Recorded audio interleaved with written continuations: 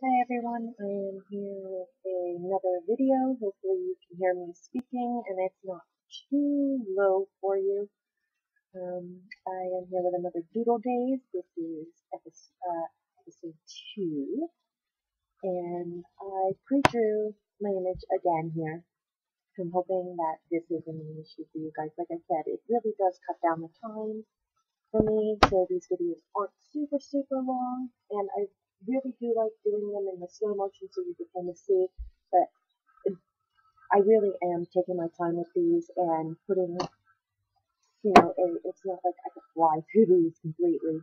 I just wanted to share that with you guys that with these it is more of a relaxing meditative drawing, and it's not like a just kind of sketching idea.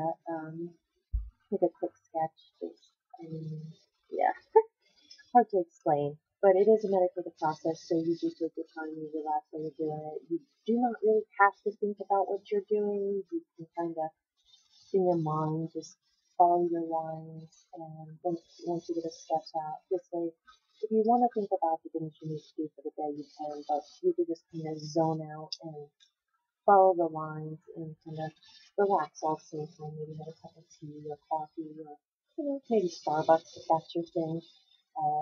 Yeah. Anyway, here I'm just doing some basic designs, outlining the circle, and I'm using, again, my precise B5 pens. These are what I have on hand. You could use just a regular old Bic pen. The materials really don't matter. It's just getting used to using a material. So you don't have to go out and spend $10 on a pen, $15, 20, even more if you like Sierra Cardin pens. Those were talking some, triple digits, maybe more. Me myself, I'm fine with just a Bic pen. But for drawing, I really don't care for Bic pens all that much, only because sometimes I notice that the ink doesn't flow as well, and if it doesn't, then I start scratching my paper and possibly putting folds in them. So that's why I do like the high flow gels, or even like my favorite, honestly, are the ink pens with the nibs, or even a fountain pen. And I may switch over and maybe start doing some fountain pen work. We'll have to see. I just wanted to make sure that you guys really do like, watching these. If you do want me to speed them up, I can try to do that. I'm still learning my editing software that I have recently got my hands on. Um, but I'm hoping to be more active on my channel, and provided that my health allows that. But I'm going to be more than I was, um, which was kind of non-existent before. But yeah, I'm doing kind of like a rope pattern that has like little beads in between. I think it came out pretty cute. I really do like that. It kind of gives a little bit more definition to the picture. Um, I'm sorry if you can hear a lawnmower in the background. Um, my neighbor's actually out cutting grass, and I'm hoping that the audio software I have does not pick that up. It is actually pretty good software, so I'm kind of scared that it may. um, Anyways, I have probably been going for, oh my gosh, like most anybody else. I mean, when you're little, you pick up the first thing you got, crayons, pencils, markers, the pens and pencils that you kind of see going around that you get into and maybe drawing things that you really shouldn't be. I remember getting into trouble for drawing when I was younger. And it first started with pencils, and then later in life, it kind of, as the years went on, I got a hold of a Sharpie, and yeah, thankfully my friends were really good, and they explained to me that you don't do that, and I didn't do it again until I was a teen and I had permission to, because we were going to cover the walls anyway. But plus they liked my artwork at that time, so it was okay. Um, yeah, a whole other story in itself, and I could probably go on about that and the creative side, and my sisters as well, because they were all creative, and I think every single one of us probably decorated a room in their parents' home.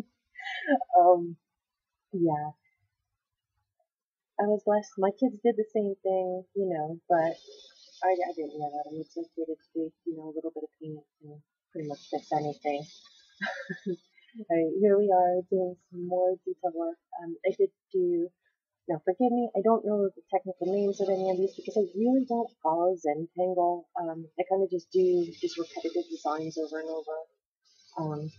I have looked at a few Zentangle patterns and it was just like, I don't know, I guess maybe just how I am. I couldn't be bothered to sit and follow the steps and it was just too much for my mind. I'd rather just sit and just whatever kind of my hand does is what happens.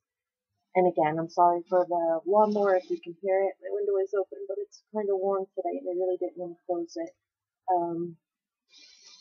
But yeah, I just find my own patterns from my mind and kind of go with that. If I do, however, get stuck, I will stop the drawing.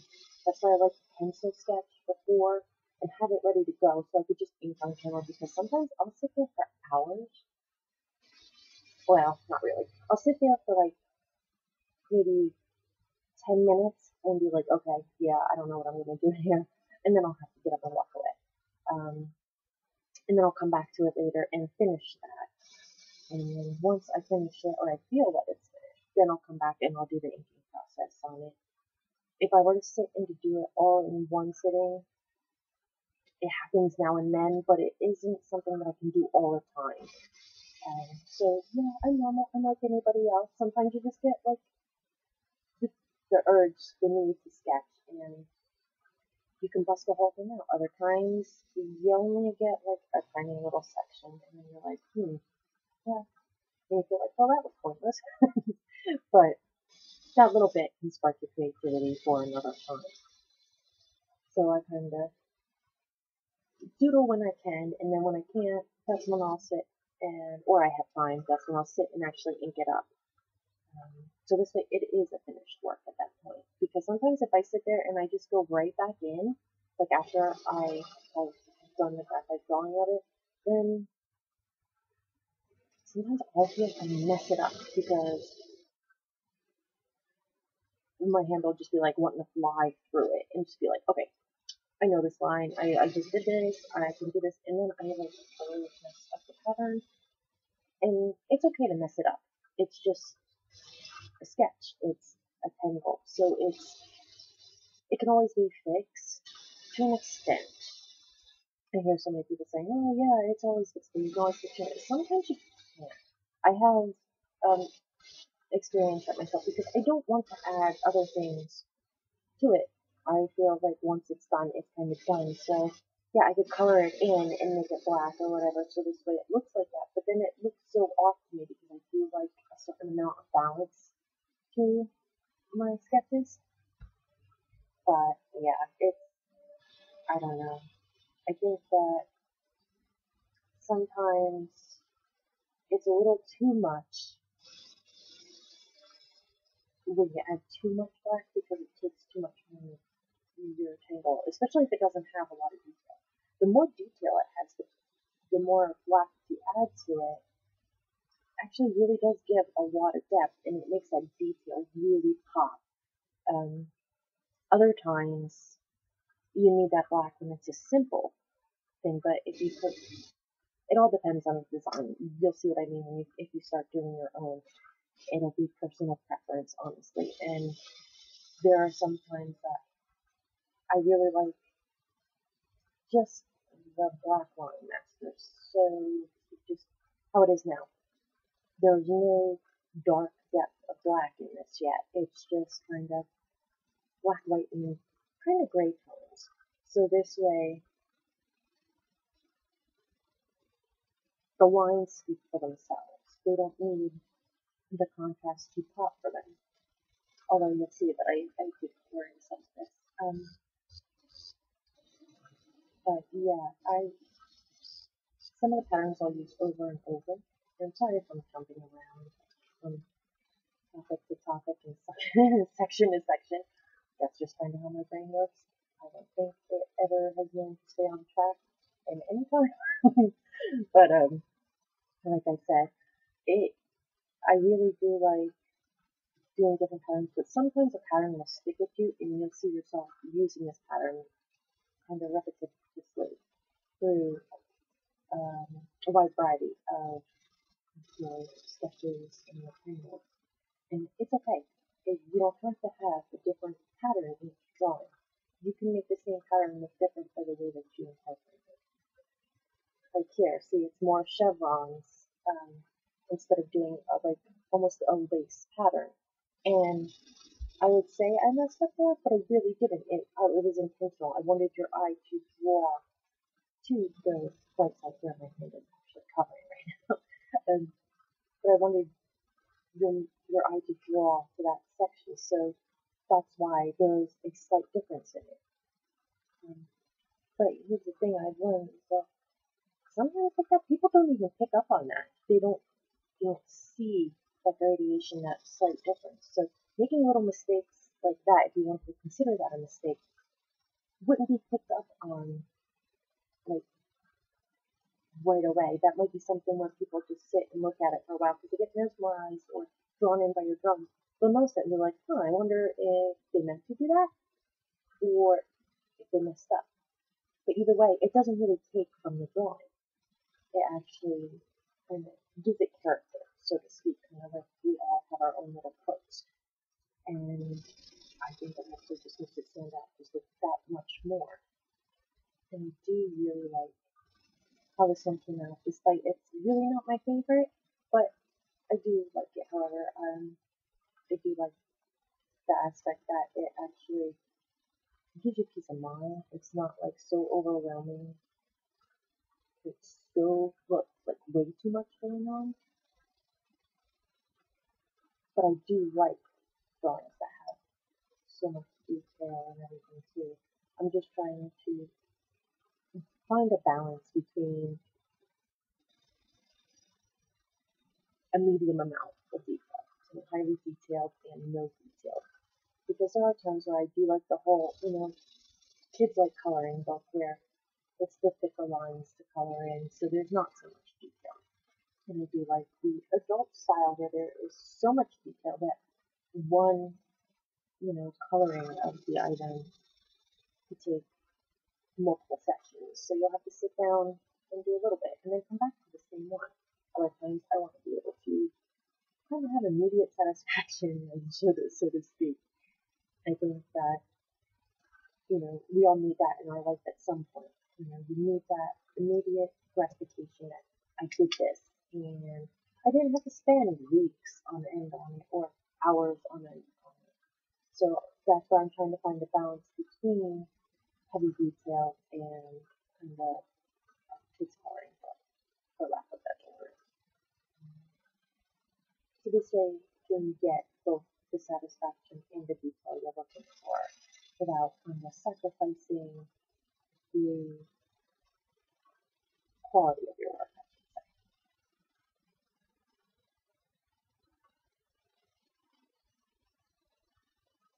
I'm not sure if anyone's enjoying this or not yet. I really hope you guys do.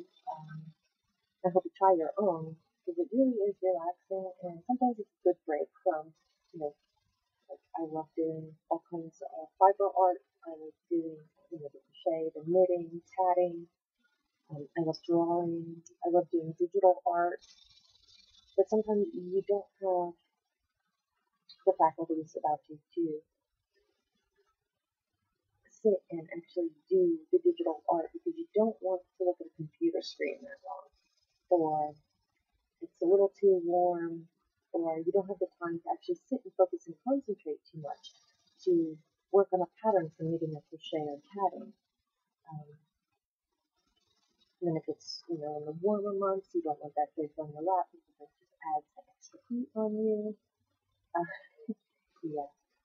Besides some other things, I do like to do, like the paper crafting. I don't really do a whole lot of paper crafting in the winter. Because I find it too cold and, my joints and my fingers and whatnot kind of get a little stiff and I don't feel like it's as free motion as what I do have in the warmer times of the year. So I will do it on occasion, just not full throttle where I would happen to do more of the paper crafting during spring and summer, even fall sometimes depending. But yeah, I did card making and scrapbooking and sketchbook and table piece. I mean, I did all kinds of stuff. Maybe tuck and chin out, kind of like a jack of all trades. But yeah, I like to switch back and forth because, like anybody else, I mean, things get kind of, I guess, repetitious, maybe old for me, where I need to switch out so I don't get bored with one thing. I don't have ADD or ADHD or whatever. I just like to switch things up. Um, my creativity plan. I don't want to lose the mojo or burn out. And I find that if I stick with one thing too long, I kind of get burnt on it, and then I never want to work with that again. So my craft area will get rotated out, and whatever I was working on too much kind of gets shifted to the back and kind of forgot about. And I'm trying to find a balance where I don't do that.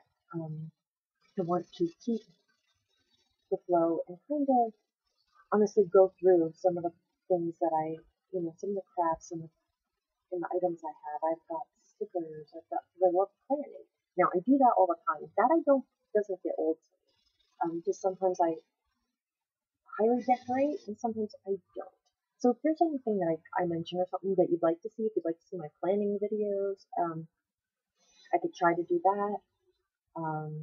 Any of the other crafts that I'm into, just let me know in the comments below, what you like, what you'd like to see, and I'll see if I can't get some more together and put them up, because I'd really like to not cater, because I kind of want to do what I want to do anyway, but if there are certain things you're interested in, then I know to go ahead and to make a video of those, and I can put them out every now and then. But yeah, I do really want to get more into the pen and ink side. I really do love and miss the creative outlet with that. I may even start doing some lettering again. I haven't done lettering in like, oh my god, years. But I still have some items, that I used to have for that. I mean, I always have, some kind of paper around that I can use for lettering, and I have pens, of course. So that's awesome, and I might as well start using what I have. And that's kind of my whole goal, is to use up what I do have and kind of become more minimalistic with the items, because I really don't want to have all this stuff laying around anymore. I mean, it's great to go in there and to kind of pick and choose, almost like you're in your own little store, but at the same time, I kind of feel overwhelmed with, okay, I have all this scrapbooking stuff, all this, paper and everything. It's like, now what do I want to do? And then I just kind of walk away from that section. I don't want to deal with it because it's just too many choices, I guess. And I need more of a simplistic approach right now, at least right now in my life, with everything going on. But I really do like the simplicity. It's a little bit easier. If I do have a yarn stash, that's fine, because I do go through it. I just don't want like 10 bins of yarn. So I do make gifts for everybody, family and friends, and I actually do donate stuff, especially patterns that I try out. And then, it's like, well, I make so many hats because I really want to try the patterns, whatever, so I can donate them to my local food pantry. They can give them out to the children and their parents when they come in to, for the cooler months of the year, so that the kids actually get something out of it too, besides food, and helps the parents out too. So this way, I also have the adult size, so the adults will get too. So I think that that's an important thing, is to give back, and try to do that whenever I can. We also have a like a thrift clothing store, where they have like a bag sale, which I think is awesome for the people in the area that can't afford to go to the higher end stores, or even Walmart or Target or Kmart or anything like that. You can go down there and they have bag sales. I don't know if it's daily or it's at least once a week, and they get a garbage bag of clothes for $5, and I think that's really good. So I'll donate my items there. So this way, if someone needs the hats, the scarves, whatever, and I also donate my clothes there. So If there's things that don't fit my family, then, or, myself or my family, then we go through and do our clean out, and we do a clean out every season. We take bags full of stuff down there and leave them for them to go ahead and they put in the store, and people can go through and pick what they want, which I think is awesome. So, I mean, look for something like that in your area, and it's an easy way to give back. But yeah, so I don't even remember how I got on that topic, but that's okay. Hopefully you've been able to hear everything I was saying, and I didn't get too low. I do know that my voice will go in and out here with this software. I don't know if it's because my headset is going, which I hope not because it's not that old, or if I just have a tendency to go quiet. So if I do, I am really sorry. I'm going to do my best to keep improving on these videos. It is a learning curve, so please bear with me. And I hope you do like these, like I said. If not, please just feel free to let me know. If there's some way I can make it better, I'll do my best to increase. I know the lighting is not that great right now, unfortunately. That's what I have to work with. But I'm going to try some more. I'm going to try some different ways and see if I can improve it somehow. And let's see. You can see here, I think I'll go back to talk about the doodle. Yeah, I'm actually just using the same pen. Even though this is a thicker area, you could use a Sharpie. And I do have the thicker Sharpies and whatnot, but I really don't like the bleed through, and I didn't have a piece of paper close enough to me to stick in between the pages to absorb the excess ink so it doesn't bleed through to the next page. And I really want to keep this book pristine. I have I have a serious issue with if I don't like something, I will tear it out of the book and then throw it away. And I'm trying to do away with that. I'm trying to keep everything I do intact in these books. Because if I tear one page out just because of bleed through, I am going to feel I'm going to feel compelled that if I don't like something, it's perfectly fine for me just to rip it out of the book. But this is the way I keep myself accountable. So, and I don't mind the lines showing up. You see like the streakiness. It's not a true dark black like around the area with the kind of swirls and pearls, or what I called before, like with the rope with the balls in between. I really don't mind those lines. Like I said, it gives it more depth, more detail without actually having to do much more. I do like the fine, crisp black backgrounds, however. So it's all up to preference. I really don't mind. Like I said, in this particular drawing, I don't think it really affects it that much.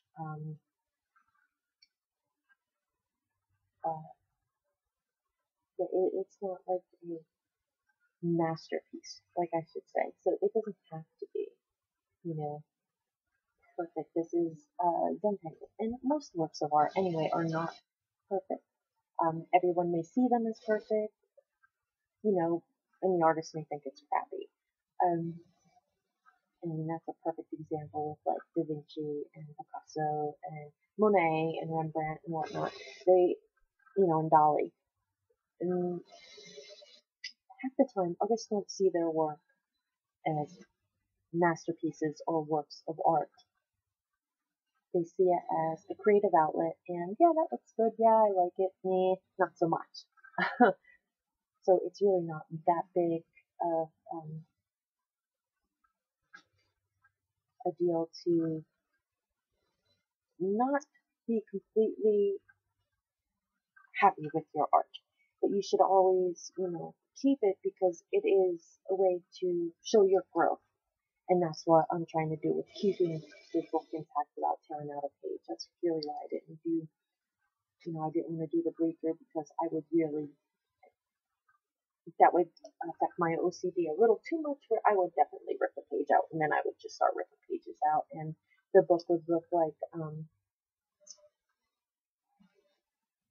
it would be totally thin and probably like almost anorexic like, or like if anyone is seeing, has lived through, I guess, the 90s cartoon, I guess it was Rugrats. It's Cynthia the doll's hair.